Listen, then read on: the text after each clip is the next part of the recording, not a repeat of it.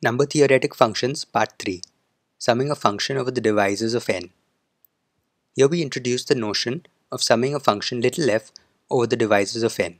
Henceforth, let us define capital F and little f to be two number theoretic functions with the relation that capital F of n equals the sum of little f of d over the divisors of n.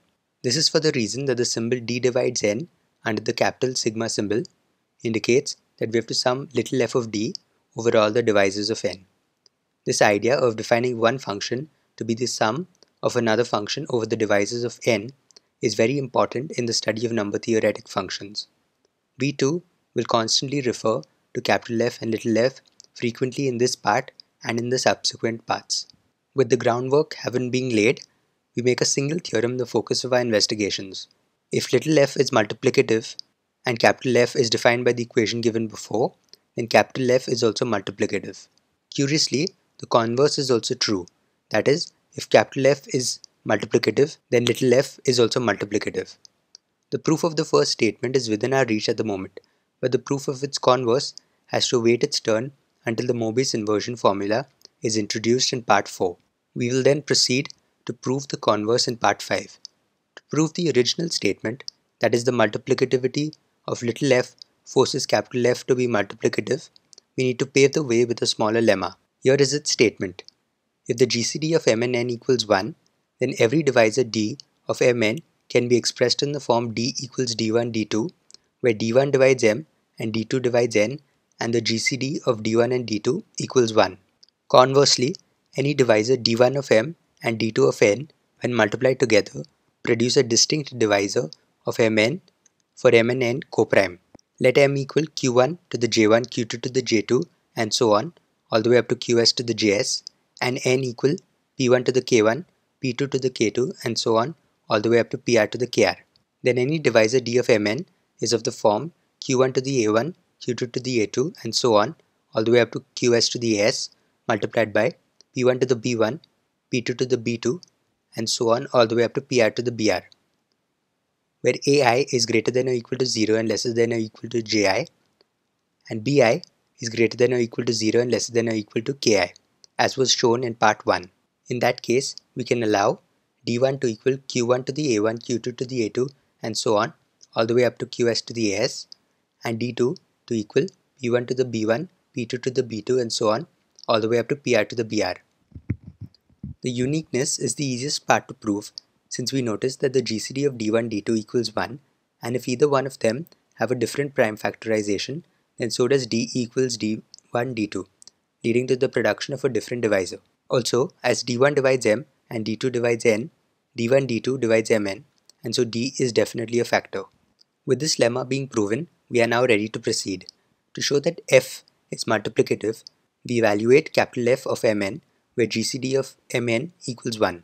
So capital F of mn equals the sum of little f of d over the divisors of mn. But now we fall back on the lemma we just proved by expressing d as d1 d2 with the same conditions as in the lemma. This is used to convert the sum. So f of mn equals the sum of little f of d1 d2 as d1 divides m and d2 divides n, where we sum over all combinations of d1 and d2. By the multiplicative nature of f, we can write the sum of little f of d1 d2 as d1 divides m and d2 divides n equals the sum of little f of d1 multiplied by little f of d2 over the same conditions. Here we split the sum and write capital F of mn equals the sum as d1 divides m of little f of d1 multiplied by the sum as d2 divides n of little f of d2. This is essentially a factorization, as d1 and d2 independently traverse the factors of m and n respectively.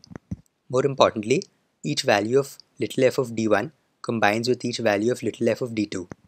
Hence this idea of every term combining with every other term is well captured by a two-term product. Within each parenthesis lies the sum of the function of the divisors of m and n respectively, and every term little f of d1 into little f of d2 is produced exactly once from the two-term product. Thus the factorization we have written is entirely valid. For instance, when m equals 10 and n equals 21, we have that d1 equals 1, 2, 5 and 10, while d2 equals 1, 3, 7 and 21. Any combination of little f of d1 and little f of d2 will produce a term in the sum of little f of d1 multiplied by little f of d2, as d1 divides m and d2 divides n. But each of these combinations can be formed by the product f of 1 plus f of 2 plus f of 5 plus f of 10 multiplied by f of 1 plus f of 3 plus f of 7 plus f of 21. Once we reconcile with this fact, it is easily seen that capital F of mn equals capital F of m multiplied by capital F of n. This proves that f is indeed multiplicative. Applying what we just proved in this video, we can generate a faster proof that tau and sigma are multiplicative functions. We notice that tau of n equals the sum of 1 over the divisors of n, and sigma of n equals the sum of d over the divisors of n. Understanding why this is so just requires one to look back at the definitions of sigma and tau. Tau is defined to be the function that counts the number of positive divisors of a given number n. Hence, if we add 1 as many times as there exist divisors of n, the answer we will retrieve will be precisely tau of n. This is the meaning of the first equation. The second says that in place of adding 1, we add the divisors of n. This is the definition of sigma, and so the second equation does indeed equal it. The next step, and the most vital one, is to realize that both 1 and n are multiplicative functions. Indeed, let f of n equal 1 and g of n equal n. For coprime m and n, f of mn equals 1, but f of m and f of n are also 1, so that f is multiplicative. A similar exercise completes the proof for g.